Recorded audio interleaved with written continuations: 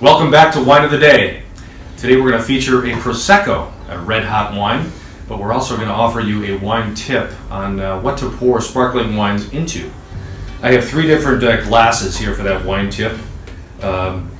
Traditional champagne glass, a flute as they call that, and we have now what's the classic old school martini glass that was always used as a champagne glass. If you look back at films of the 40s and 50s, they were always pouring champagne in that glass. I worked for an Italian wine importer, and we had wines from Franciacorta, from the Veneto, same region that this Prosecco is actually from today. All Proseccos are from. But they created their own real glassware that had more of this look. And the differences between the glasses are the champagne glass, the bubbles will go straight up, and you're going to lose a little bit of the aromas as the bubbles go straight up, but the bubbles, I think it's more of a look. The bubbles just look cool in the glass. When you're using this old school champagne glass, the flatter model, the more bowl type model, the bubbles they don't have as far to go up. You're not seeing that much dancing in the glass. I think the bubbles are also going to reduce a little bit quicker. And that is why the Franciacorta producers decided to come up with this glass, where you're getting the best of both worlds. You're getting a bit of a bowl, the bubbles have an area to rise, and you're also getting a bigger glass so you can kind of swirl, you can smell the wine, which you can't really get your nose into a typical flute glass. That's your wine tip of the day. And now the wine, the important part. Prosecco. Prosecco's really gotten hot as of late. There's always that trendy wine that just pops out and everybody wants to buy it, everyone's having it, everyone's talking about it. This is a trend, and I think because bubbly is back, people are realizing that it actually goes really well with food. It's not just something that you want to use as a celebration type wine, but it's also the perfect wine to start an event with. If you have a multi-course dinner, and just a little tip here too on how to open this. You just want to give it a little bit of a twist first to gradually pop that, because you don't want that blast of the cork. Just ease that out.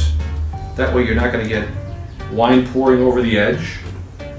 But I think that this is just a great starter for an event.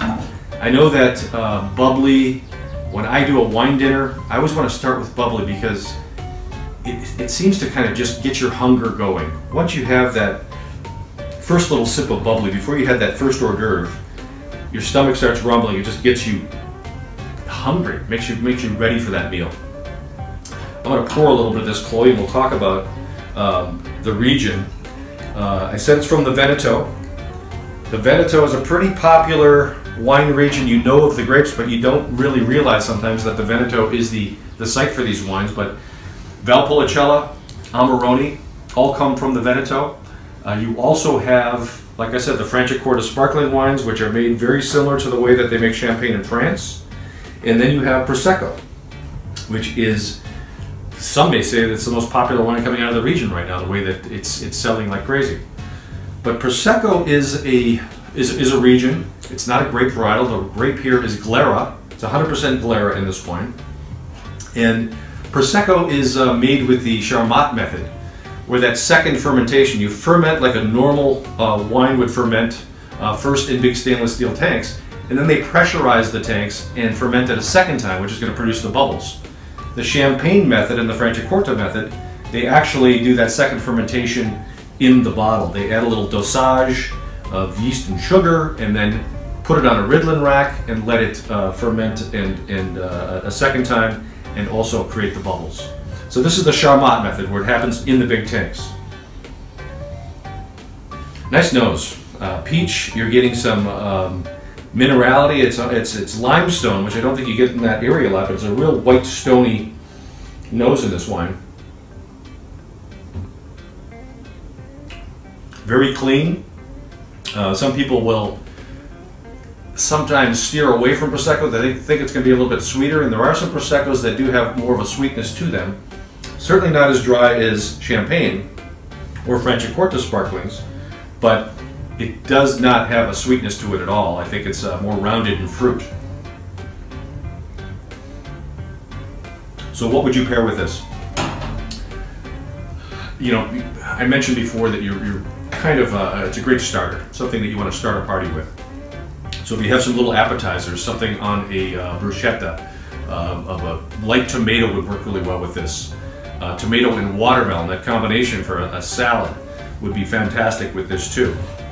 But you can also go with very, very thinly sliced prosciutto and melon, grapes in a cheese platter, even nuts would work perfectly well with this. And if you're a fish fan and you're having fish on your Friday or any other day of the week, this could be used with your entree as well.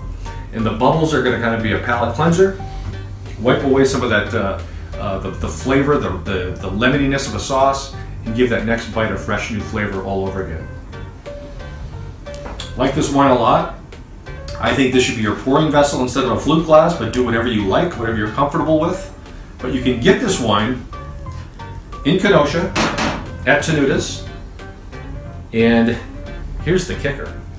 This wine is going for $7 in a stacker back near their bubbly section, and a great value for Prosecco. Most of these are starting at $13, $14, $15 a bottle. They do have some good 2-for-1 deals and some Proseccos, but not as good as this one for $7 a bottle. Pick up the Chloe, put it in your wine cellar, bring it out when you have people over and you want to start a party. I think this Chloe will make some people happy and fill your bottle racks a little bit as well.